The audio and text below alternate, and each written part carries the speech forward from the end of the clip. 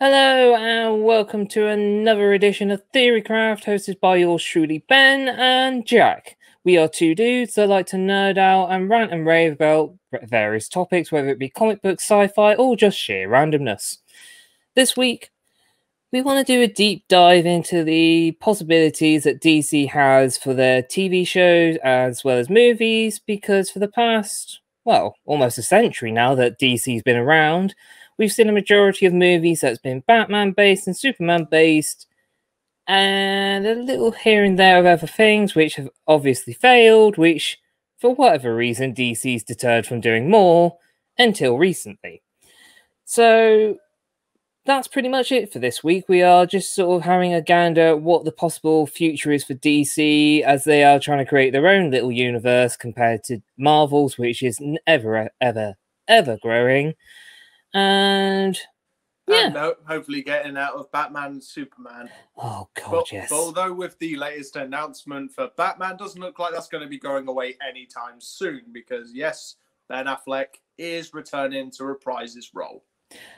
Yes, to a degree, but it's more of a cameo role because he's going to appear in the Flashpoint movie, which I'm a bit hesitant now that I've heard that we've got obviously Michael Keaton coming back for his Batman role. I don't know if it's actually going to be a Flash movie or whether it's just going to be looking down the history of DC, which has been mostly Batman and Superman themed.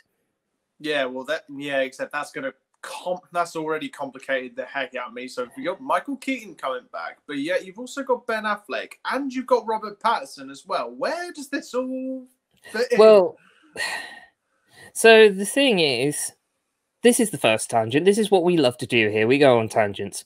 I've been watching the CW shows since they all started, and up until, well, the very last season, we had Crisis on Infinite Earths, where basically the multiverse of DC, to a degree, sort of collapsed and then regrew into something new. So Michael Keaton's universe was dubbed Earth 89, because of course it was set in the 80s, obviously. So there we go. So then I'm trying to comprehend the rest of the logic as well, because the whole point of DC and their multiverse is that there's supposed to be only 52 variations of the Earths. But somehow in CW land, they just end up giving random numeric sort of places for each different Earth. So it means that we got random things like the Earth 616, which is the Lucifer TV series, because of course Lucifer is actually a DC property, which is actually under something I think it's called Dark Horse Comics or something along those lines. But basically, Lucifer Morningstar is a DC character to a degree, which I get, but at the same point, it just added way too much complications for the whole multiverse story that we had for the CW. Yeah. But the thing is, as well, is like there are. So we got all the CW shows to a degree are now listed under as Earth Prime. But then we got the Justice League movie, which has got like Jason Momoa, Gal Gadot, Henry Cavill, and all those bits and bobs in between. Yeah. As Earth 1. Right, okay, that I can sort of work with that. And then we also got the Stargirl series, which has become Earth 2, which actually looks like the Earth 2 comics, which I'm kind of glad of. And then everything else seems to have just sort of plumped into place, and that was about it. But the thing is like we have at least 3 films or TVs where we got 2 films and a TV series confirmed by DC to a degree, but there's not been much in the way of progress because obviously what's been going on in the world this year. So the first thing that I think we should go over is the possibility of Black Adam. Now, obviously, everyone knows it's going to be Dwayne The Rock Johnson playing as Black Adam because, yeah, we got Dwayne The Rock Johnson is going to play Black Adam, which there's nobody else who can play him. Like, there's no one else that could play him. But I am curious to a degree as to how it's going to fit in within the rest of the continuity of the Justice League movies, because of course it's set within that universe. Yeah. Because from what I remember in Man of Steel, they made it out like they'd never met anybody like Superman ever before. That's why the government was so hesitant against him in the first place. Right. Which would work, but then you have like the fact that there is obviously Black Adam, who to a degree is like the early on incarnation of Superman as a magic counterpart, set back in ancient Egypt, and he's immortal. He has his own secret nation of Kondak, which is patrolled by him. So it's not a so like unless, well, I mean, it is the American government, so I can give it like a bit of leeway with their stupidity. But my point being is that if they're this hesitant towards a guy that's trying to protect them, what the hell are they going to do with a guy like Black Adam that's going to screw them left, right, and center? Oh yeah, of course. I mean, the thing is as well is Black Adam isn't a full-on bad guy. He's more of an anti-hero, which I can kind of see working. But then the main point to Black Adam is that he is basically a very... I'm trying to find the right wording for this, but a very strong and very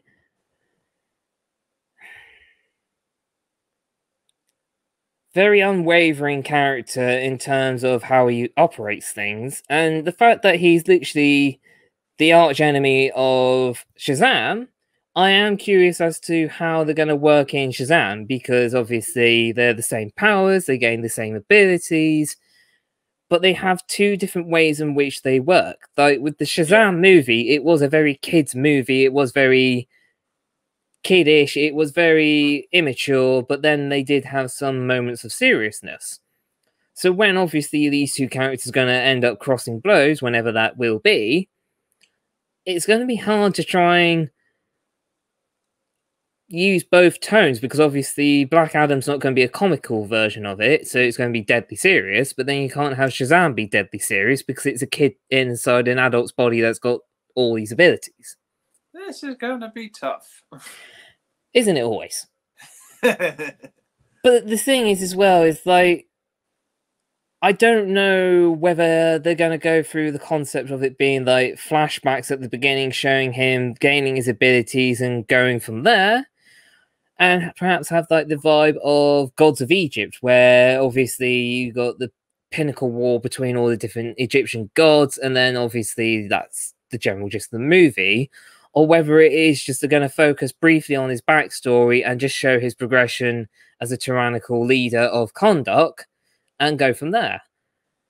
I say, sorry. Yeah, just like all we've had from Black Adam is just that I remember I sent it to your messenger. We had like that very short teaser where we basically saw nothing except lots of very big font. But except I will say this, and probably a lot of people are going to be like, "What? How can you do this kind of chat?" I'm sorry, but I didn't actually know of Black Adam until it was announced. If I'm honest, and I already saw the Shazam like trailer. I know the film's been out, but I saw the Shazam trailer and I was like, this isn't what I want to watch. I know obviously we have a bit of goofiness every now and again in films, but I just was not interested in watching that. I was just like, what is this crap? But then obviously we had Doom Patrol, and it turns out I absolutely friggin' love it because it's just absolutely it's just absolutely crazy. Sorry. It is absolutely bonkers. Bonkers just ain't even the word. It's in a different realm of its own. It is. But this is the thing, folks, is like Jack is slowly sort of leaning into the more DC side of things because he's been a Marvel boy since day one. I've been wavering between the two over the years, but me and Jack can both agree on the fact that DC have all the potential to do so many different movies, and yet they've always done Batman, Superman, to the point where it just didn't... I don't see why. Yeah, well, it's just like, obviously, I've said to you, it's just like, yeah, like Marvel has the advantage. Marvel knows how to write really good stories. Like, give them that. They know how to write a good story.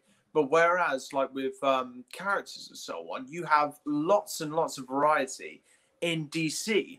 And yet, we've probably only seen maybe 5% of the total characters. There's so much potential for all these really cool characters that I've found and discovered that they just.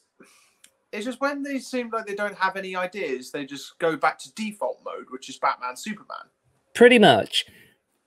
I mean, the thing is like, luckily with both Shazam and Wonder Woman, they have slowly adjusted the curve on the concept of what DC has to offer.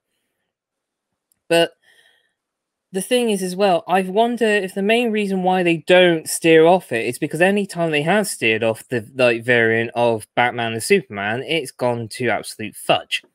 Because if we take a look at the history, obviously we've looked at Green Lantern movie. Great premise for a film. Like, it was a great concept, but there are so... look how that went. But that's my point, is the fact that DC go, oh, we screwed up here, we won't try again. It just sounds a bit pessimistic when there is so much potential for what's going on. I mean... Yeah, of course. Obviously now we are going to have the inevitable Green Lantern series that comes out next year, which I am so looking forward to. I have high hopes for this. I hope it does well. I pray it does. So do I. But the thing is, I say to you, they had a very weird choice for Hal Jordan. I'd have never have picked this guy, James Marsden. So, for those of you who may not know, it's obviously the guy that played as... Yeah, well, obviously, you know. But this was the guy that played Cyclops during the 90s X-Men series, but he also, his latest role was in Sonic the Hedgehog as the police officer that found Sonic. Yes. And yes, it's a very goofy movie, but it does show that it's not down to the actor, it's down to the writers for the actual movie itself. Yeah, that wasn't the poor guy's fault. He was written to be such a bland character. Oh, God, it was just... Cyclops, I find, is a very difficult character to do regardless, to be fair, because he's not... I hate to say it, but he's not got much in the way of bollocks. Like, when it comes down to it, I think the only notable thing that he's known for is that he's actually the dad to Cable, and that's about it. Like, other than that, he's got two brothers that are more powerful than him and actually have more stability with their powers, because they all have the same power, just different ways of like manipulating it. Yeah. But it took one knock to the head and Scott can't control his power, yet you got the other two that are literally ripping the world apart. Yeah, exactly. But yeah, I mean, like I say, we got Green Lantern has been confirmed. We've also got confirmed as who's going to be playing as Sinestro. Now, I am curious as to how the makeup's going to be done for him, but it's going to be, supposedly, the rumor is Michael Kenneth Williams is going to be Sinestro. Now, let me get the screen up so you can have a better look, because it's easier to do it that way than anything else. Yeah, so maybe we can also have a look at the... So obviously we got the... So obviously we got the Sinestro on the right is the one that we got from the original Green Lantern movie. And I am curious to know whether his makeup's going to be actual makeup or whether it's going to be CGI'd. Because, I mean, this is a TV series, don't forget, that they're doing. So while it is going to be HBO... it's still going to be a bit strapped in cash in terms of CGI. Yeah, of course, yeah, because like I don't think they want to like push like that amount of money into a series like this within the first series, because if it's an absolute bomb, that's all that money down the drain that they could use for the later seasons. Exactly. I mean, they said that there's supposed to be 4 Green Lanterns of Earth. There's meant to be obviously Hal Jordan, and then I don't know which of the other ones they will bring in, because there's at least 6 different Green Lanterns for Earth alone, and only one of them's actually female. Now, I can guarantee with the way that they do things now on TV, they have to exploit the whole diversity thing, so obviously Jessica Cruz would have to fit in somehow. But her story is such a confusing mess that I don't know how it's going to work in terms of TV, if at all. It's just hard. That's difficult to get behind. Yeah. But, I mean, what else have we got that's confirmed? We have Green Lantern. Now, the other thing that was, well, it was listed on IMDb back in 2018, so it's only about 2 years ago, give or take. And they haven't done much since. They've only just have it listed, but I would love to see more work done on Booster Gold. And Jack is probably thinking, who the hell is Booster Gold? So Booster Gold... Yeah, that's just flown straight over my head. Booster Gold is basically a guy from the future who was a race car driver, gets in a serious accident, so he's not able to race again. He comes from the 25th century. So by that point, obviously, the majority of the world is in sort of very technologically advanced, and they praise all the superheroes from the 21st century, which is obviously modern day. Right. So to try and redeem himself, to try and actually make a name for himself, he ends up stealing a load of different tech that's in the museum that he works at as a curator, and decides to go back in time to the 21st century and become a superhero known as Booster Gold. Because he's from the future, he's able to know when, where, and how things are happening, because obviously he's from the future. But in doing so, he ends up making things worse instead of better, because when he thinks he saved the day, he's ended up butterflying effect the whole other timeline shenanigans and creates things worse than better. Yeah. But the really cool thing is people don't realize that the character of Rip Hunter, who was in Legends of Tomorrow for seasons 1 and 2, is actually the son of Booster Gold. Now, I don't know who his mum is, but the thing is, Booster Gold doesn't know that's his son, but Rip Hunter basically goes through back in time because of his dad's misguidedness. So, majority of Rip Hunter's stories center around Booster Gold mucking up the timeline. So, whether or not they would bring back Arthur Darvill, who also played Rory in Doctor Who, I don't know if they would bring him back as Rip Hunter, or whether or not they just skim over that whole concept entirely. Because time travel as a whole, no matter how Americans write it, it always gets very, very confusing. Yeah, unless you have to try and simplify it by Infinity War Endgame standards, where there is actually a set of rules that you have to follow. Yeah, it's still not going to make sense, but at least there's a set of rules that you can follow. But True. It just seems that whenever we have any kind of time travel film, like no matter what the film title is, that just seems to, it just breaks its own rules constantly. And it always seems, it's the constant mistake that you go, oh yeah, excited for the plot of time travel, but yeah, it never goes well just because it keeps breaking its own rules. Exactly. But the other thing as well is obviously trying to cast somebody as Booster Gold, you need someone that's pretty arrogant, someone that's pretty all about himself, pretty egotistical, and the only person that I know that would work well enough to be Booster Gold would be Nathan Fillion, who also played as Castle, but also was in Firefly. Now, obviously, people will probably disagree with me, but the whole point of Booster Gold is that he's a cocky superhero. Like, he doesn't really know what he's doing. He's just got a bit of showmanship. He's trying to show up everybody pretty much like Nathan Fillion does, no matter what role he plays. Yeah. And I don't really think I can think of anybody else that's just as cocky. But swiftly moving on, let's have a look. So we've done Green Lantern, we've done Booster Gold, and we've obviously talked about Black Adam. But there have been talks along the way of a character film based on someone called Adam Strange. Now, yes, Adam Strange is sort of DC's equivalent to Flash Gordon in terms of they're both Earthmen who wound up miraculously teleported to another world and end up being the superhero or sort of heroic character that frees the planet. Ironically, of course, is that Flash Gordon is the first ever comic book series ever. He predates Superman by 4 years.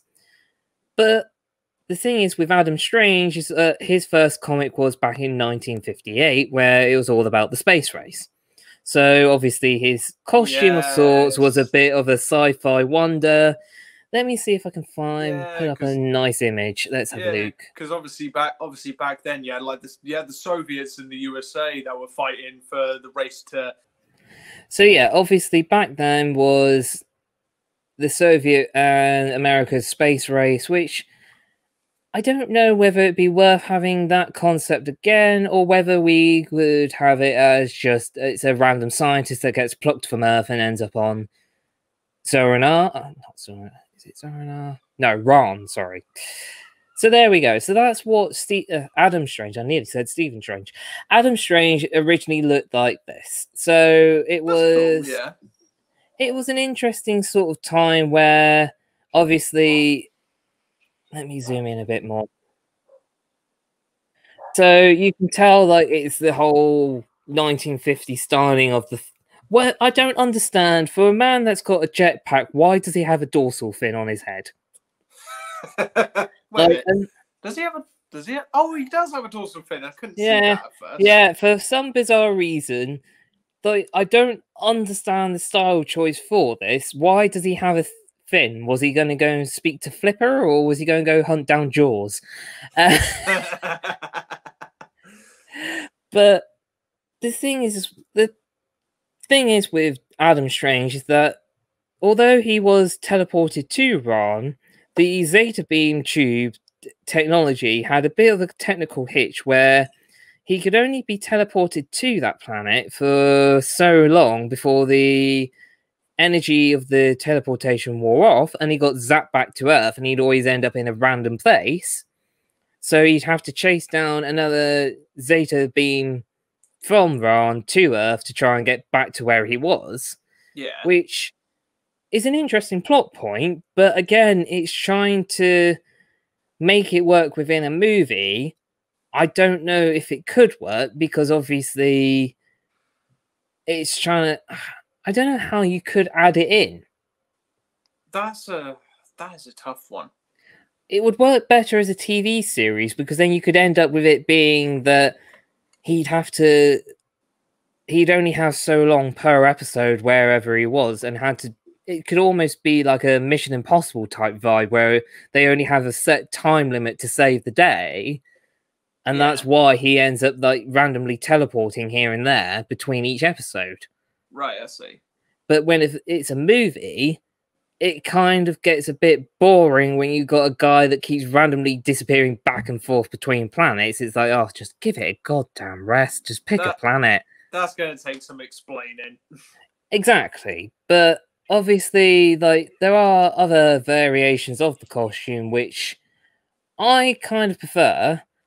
So this is the Young Justice TV series of Adam Strange. So it looks a little less clunky. He's actually got a cloak instead of it being just a suit, like a sort of space suit. So at least it makes it a bit more modernized than compared to the original idea. But the thing is, I was trying to rack my brains around on who could cast him because if I can show you how he's meant to look within Young Justice without the suit. There we go. So that's why I accidentally showed you earlier. So obviously the blonde guy is Adam Strange, and the only person I could think of that closely sort of fit next to him was obviously the guy that played as Havoc, but also played as the latest version of MacGyver, which is, let me find him, this guy. Yes, yeah. So you can sort of see where I'm coming from. I mean, the thing is, because of course he has been MacGyver, I would also argue it would kind of work as a MacGyver vibe for whether it be a movie or TV series where he'd have to try and make do with what he's got to try and do what he needs to do. Yeah. But then, obviously, like I say, it's very time limit based as well, being the fact that he's be zapping in between Earth and Ran.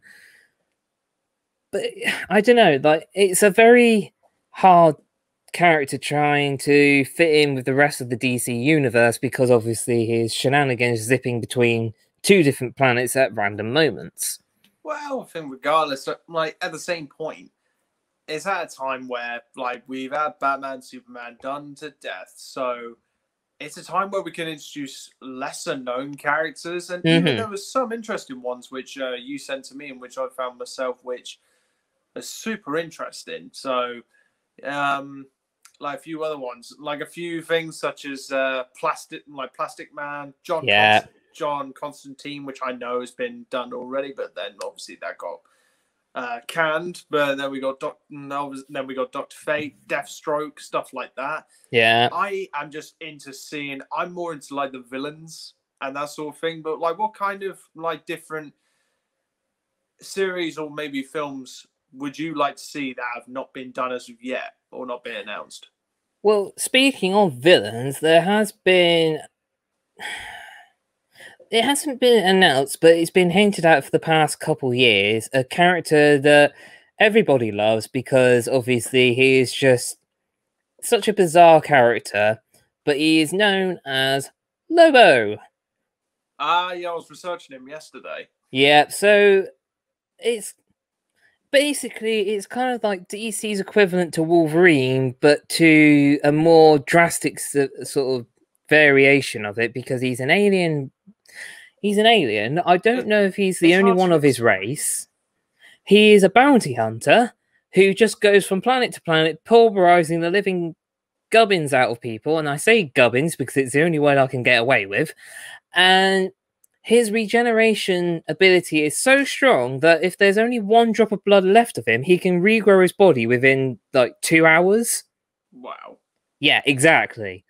But I will always remember Lobo from the animated Superman series because it was just so stupid the way his hair was. It looked like a punk rocker that was just a bit lost. I like Wolverine syndrome. Hair that defies gravity. Yes. But the thing is, I'm trying to figure out who could actually play Lobo, and I know it would be such a stupid thing to think, but as like a weird like twist on logic, I think Hugh Jackman coming back as like anybody sci-fi, it'd be because the thing is with Lobo is that he is very similar to Wolverine with respect that he does smoke cigars as well. So obviously it would just be that all you'd have to do is make sure that you paint the entire body of Lobo, whoever it is that plays him, white and give him the blackish and reddish eyes. He was briefly in the Krypton series that I could never get my head around because it made things 10 times harder than it had to be for the whole mythos of Superman. Basically shouldn't have been done. Yeah. I mean, I was looking forward to the whole concept of like the back history of Krypton, and then it just ended up shoehorning the fact that, oh yeah, this is Superman's grandfather. He has to survive because otherwise there's no Superman. If there's no Superman, the world dies. Why couldn't you just keep it to the whole concept of what the back history of Krypton is? Like, because DC have to piss about. pretty much. But I mean, although I reckon for Lobo, a really good actor who is a legitimate, who is a legitimate cool guy to play it as well, and pretty serious as well. It would have to be Jeffrey Dean Morgan from The Walking Dead, or Negan, as some of you guys might know. Yeah, no, I could see that to a degree. Thing is like I say, is like we got all these if, buts, and maybes with DC, but the problem is due to the chaotic world that we have this year, everything's grounded to a halt. So we've all had to speculate as best we could. There's supposed to be trailers coming out within the next couple days from DC Fandom to showcase all the stuff that's coming out. But at the same point, I'm not holding my breath because obviously nobody's been able to film that much. So we're only going to get a very small piece of cake. I reckon we're going to have to wait till at least 2022 or 2023, I think, to be honest, to get some real bangers out. It's just because they're going to have to, obviously, because a lot of filming has been grounded to a halt. So I think it's like filming for all these different kind of things that have been announced are going to have to go right the way through to possibly the end of 2021, I think. Yeah, no, I completely agree, dude. I mean, the problem is I think DC haven't really had much of a decent chance to plan of what they actually intend to do with their universe. They sort of made new movies time and time again just to make money, and that's about it. Like, DC haven't really thought much in depth in terms of what they actually wanted to make a universe out of, unlike Marvel, where, although to a degree not everything was planned perfectly, they did at least have some sort of concept of what was going to happen down the line. Yeah. Despite the fact that they didn't have 100% of their characters, they still managed to make a decent load of movies that was cohesive enough within 10 years. Yeah, and yet you have such a back catalogue of really good DC characters, which just nothing's been done with them at all, apart from comics, and that's it. But no, this is it. That's why I said to you, I would really love to see like a Plastic Man film. Yes. Now, I was thinking earlier today of who to actually have him cast by, because the thing is with Plastic Man is that he's not a full-on good guy. He's a very iffy character in terms of the fact that he was a crook, but then he sort of tries to join Turngate and trying to become a good guy, but it doesn't always pan out because he still has the incentive of being a crook. Yeah. So, who was it I mentioned to you the other day? Because we made a list of people who we wanted to... Mike Myers. Yes. Now, I'm sure a lot of you are thinking, why Mike Myers? I only mention him because he has... I was going to say, I can already hear people tapping away in the comments going, no! Yeah, but the thing is, people forget that Mike Myers is a very rubber-faced comedian because he has very good range in terms of doing voices, which would come in handy for a guy that is literally a plastic man, that is stretchy. Like, the only other person... Basically, they're equivalent to Mr. Fantastic in a way. Pretty much. But I had a thought today, if he hadn't have passed away, and I'm sure you're thinking it's an odd choice, but I would love to have seen Robin Williams. Oh, God, that would have... Because, again, it's another rubber-faced... I miss that guy. Don't we all?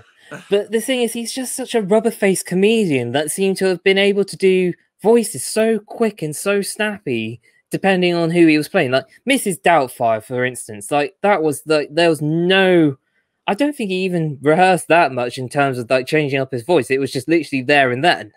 Yeah, I think so. If you watch a load of the footage from the behind the scenes, and just because Robin Williams, he was one of those rare breeds of actors that could do any role. He could be super funny and super serious. If you've seen what's it called, 24-Hour Photo, which is a proper disturbing film, and you go, this is not Robin Williams, this isn't the genie in Aladdin, what is this? But this is it, Plastic Man, I think, would be such an interesting idea, because, again, going back to Marvel, they proved the point that you don't have to have it based on a fully superhero theme for a movie, because Ant-Man was all about a heist movie in terms of what the plot was. That's very correct, yeah. So you could argue that Plastic Man could easily be used in terms of a heist movie of sorts, or something like some criminal-ish movie, but have him try to recover from being the bad guy as well. Yeah, yeah. But I mean, like I say, there are so many potentials of what's going on. Supposedly, there is a New Gods movie in the works. Now, Jack is probably thinking, what am I on about? So, the funny thing is, New Gods and the Eternals, which is obviously a Marvel property, was both written by the same guy, Jack Kirby. I know where you're going with this. So, I find it kind of ironic, if not a bit funny, that as soon as we've heard news about the Eternals coming out, that DC's gone around and gone, oh, we may as well do our godly-like characters that Jack Kirby done. I just find it really funny that it's taken DC nearly almost 100 years for them to start delving into the rest of their universe. And I would love to see a New Gods movie, because there are some very bizarre characters in it. My favourite one of all is Scott Free. I love the fact that he's called Scott Free. He chose that name himself because he was able to escape the most impossible of like contraptions from Granny Goodness, another weird name for a character. But I just had a really random thought for Granny Goodness. If she's still around when this movie is being made, Betty White. Oh my god.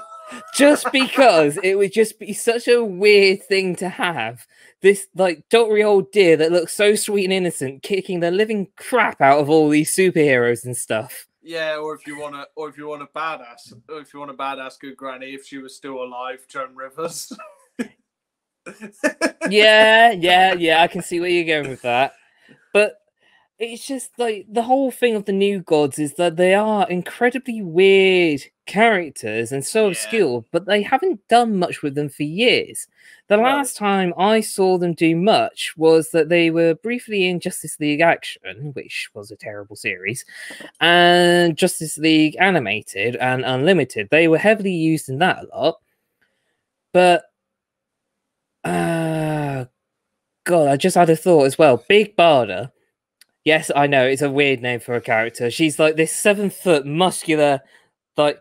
Did you ever see Futurama? Yeah. And you know, there's like those like cave women that go, "We want snoo snoo." Oh yeah, I know. That's kind of what Big Barda is like. This big, muscly woman, but she doesn't speak like that. She actually can speak quite well. There was a WWE, no, it's a female Thai boxer or something. What's her name? Here we go. Right, I was right. Ronda Rousey. Oh, I could have guessed that easy, but yeah, I was trying to remember what the hell her name was. She is still in. Well, she is technically still under contract with WWE, But the thing is, because she's quite a big and muscular woman, she would play Big Barda quite well. I mean, let me find a picture for Jack to sort of have a gander at what I mean, because he's probably thinking, what the fudge am I on about? That. So there we go. That's Big Barda. Oh my god, that's wicked. Yeah. So that's really cool, actually. Yeah, like I need to educate Jack a lot more on DC stuff, because there's so many characters that the DC films and TV series are barely touched on. But there are quite a lot of female characters that are quite, I wouldn't say powerful, but more very intimidating. Because the other thing as well is Big Barda was part of a team on Apocalypse who led the team known as the Female Furies. And they are brutal. Like, they are so brutal that they cracked Superman's spine, I think, at one time. They sound like a lot like the Vikings, the Berserkers. Pretty much, to a degree. But the thing is like DC have they have various versions of gods. Obviously, they got the apocalyptic gods and the new gods. It's because the thing is with Darkseid, which they were supposed to be planning on using in Justice League at some point, is meant to be Darkseid is like the living embodiment of all evil in the universe, and that the body that you see is just what he chooses to use when he wants to interact with the universe, so he cannot die.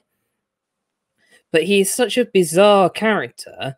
His main thing is that he's obsessed with finding something called the anti-life equation, which is basically a mathematical equation to basically mind control the entire universe at once. Yeah, and it just folks, it sounds so simple, but when Ben first explained this to me months ago, it turned out it sounds really simple, but it really, really, really, really isn't. And no. It's actually it's pretty cool, actually. Just like the amount that actually goes into this whole anti-life equation is just unreal. Mm-hmm. But the thing I find very confusing is that we've had Steppenwolf within Justice League, the movie, which just, I don't understand why. I don't know why they had to bring in such a big, heavy... It was too big of a character for them to all deal with and yet you'd only just met like half the characters. And then I obviously, know. but it's just. I said to Jack that they did Justice League way too early. They should have done like the whole idea of the reign of the Superman and then, well, death of Superman and then the reign of Superman storyline before bringing him back. But instead, they just went, "Oh shoot, we need Superman. We'll bring him back." But he's slightly angry, and then he's okay by the end of the movie.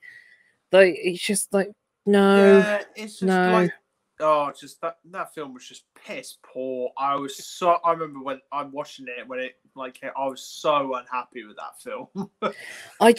For me personally, like I understand why DC were trying so hard to bring in Justice League because obviously the Avengers had worked so well. I get it, and obviously like, our competitor, well, like Marvel's like beating us out. We need to bring in Justice League, which cool idea on its own. You got like obviously you got Cyborg, Flash, and so on, but it was too much too soon for sure. I mean, the only thing that kind of worked was the Aquaman movie was so good after the Justice League. Like, it was an amazing movie. Such a funny movie, but such a good movie at the same time. And I still find it really odd that despite the fact that this is such a high-grade movie, the CGI for both Flash and Cyborg looks so clunky. Like, it does, doesn't it? Well, the thing is with Cyborg is like the majority of his body is obviously cybernetics, but it's meant to be that it's just his torso and one of his arms and half his head and his legs. But in the Justice League movie, it made it look like the only thing that survived was his head. But it looked like his head had been plonked onto Megatron's body from The Dark Knight Rises. Yeah, well, the Dark of the Moon, sorry. Yeah, except if you go through like one of the comic panels, I forget the name of the comic, where he's had all of his cybernetics and everything taken off him, and he's literally just a torso and a head. That's it. But the thing is, as well, is like they completely skimmed over the whole fact that obviously his body is comprised of something called a mother box, which is something that is part of the New Gods and Darkseid, which again is a potential plot point they could have added in at a later date. Instead, they just went, "Ooh, mother box, zzz, zzz, zzz. Oh, and he's got his body." Like, for goodness sake, like DC, if you're watching this, do us a favor, actually give people a better backstory before you shimmy them into the friggin' film. Like, for the love of fudge. Otherwise, how do you expect us to care? Well, the thing is, as well, is like, I understand they were trying to do a different style for the Flash's suit. They were trying to mimic the idea from Injustice, the video game, as well as the comic book. I get that. I get it, but... But the thing is, as well, it looked like he just literally gone to a junkyard and just got random bits of scrap metal and hoped for the best. He even said in the movie that the suit itself was an amalgamation of bits and bobs from, like, spacesuits or something. Yeah. Which, like, he's a crime scene analyst. Where the hell does he get the time to find junkyard parts from a spacesuit? Yeah, and just like, out of all things in the world, why would it have to be that? I don't know. I mean, the thing I find that ever since the CW series, the Flash has seemed to have dumbed down so much in both TV and film to make it out like he's incapable of doing anything. Like, in the original comics, he made his own Flash ring, which was this concept where his suit could fold up into a small vacuum of space into a ring that could fit on his finger, and then he'd use his own powers to try and unleash the suit so he could change into it at any time. It took the show 6 seasons for them to add that into the plot, but it wasn't even him that made it the first time round, it was someone else. And it was just like, for fudge's sake, like, this is Barry Allen. He is like one of the smartest men in all of DC, to the point where Bruce Wayne even talks to him about cases because he struggles, so he likes to have a forensic scientist, is what Barry is, to actually except made Barry Allen look like a right pleb. Plebs, the like least of the flipping worries. Like, I could rattle around in my head better than this dude. Yeah, well, just like I've been like trying to catch up. I've been trying to catch up on the Flash. I've still been watching bits and bobs, but I need to go straight from the beginning because I've been watching so much on the Flash ever since I saw Black Flash, which is friggin' cool. And just the concept of the Black Flash is just wicked. And anything to do with like kind of undead or like zombies, whatever, I love all that stuff. So yeah, I got a lot of catching up to do before we do another video on that.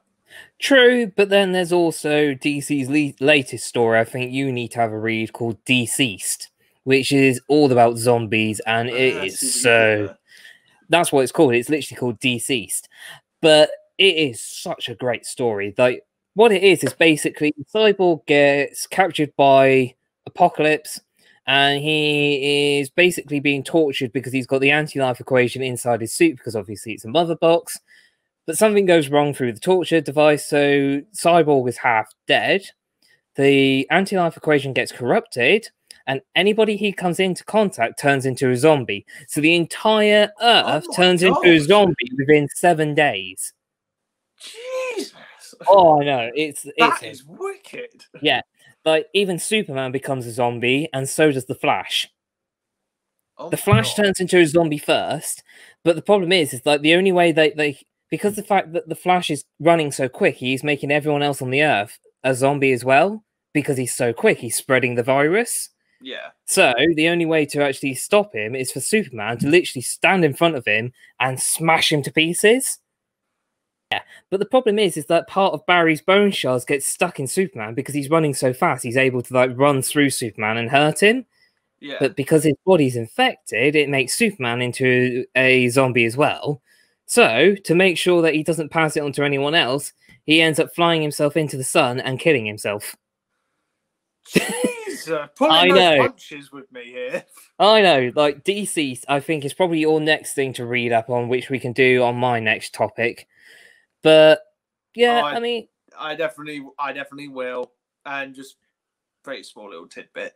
Yeah, there's like it's obviously like you had the whole Marvel like sort of what if, the whole like Marvel what if zombies thing. But there's also another one which is called Ruins.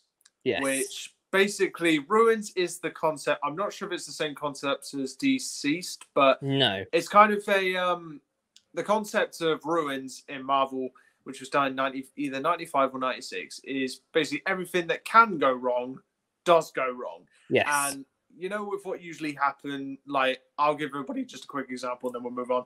But basically when Bruce Banner gets hit by all the gamma rays and everything, obviously later on turns into the Hulk, that does happen.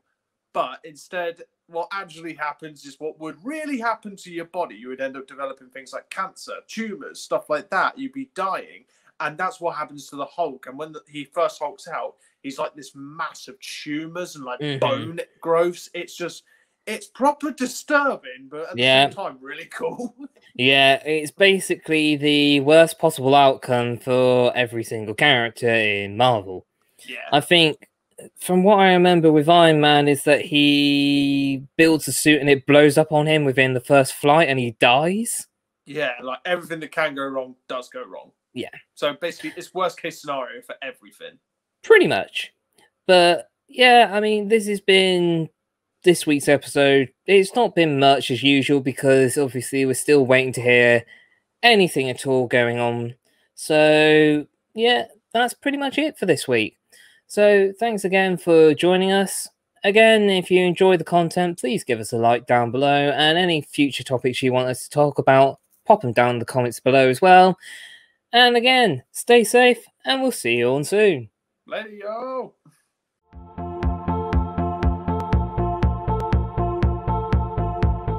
Now, obviously, everyone knows it's going to be Dwayne "The Rock" Johnson playing as Black Adam because... Sorry, what the hell can I hear? Guys, I'm really sorry. My cat just decided to cough up a hairball as we speak, which is what you can hear in the background, so I do apologise to everybody. I was going to say, I thought I could hear a coughing up a hairball. Why do you have to do this now? Like, don't you realise Daddy's trying to work here? Shut up! Oh, joys. This is funny. I bloody don't. Oh, I do, because it means I get bloopers. Yeah, just because like I'm trying to talk to you and listen, all I can hear is. Anyway, so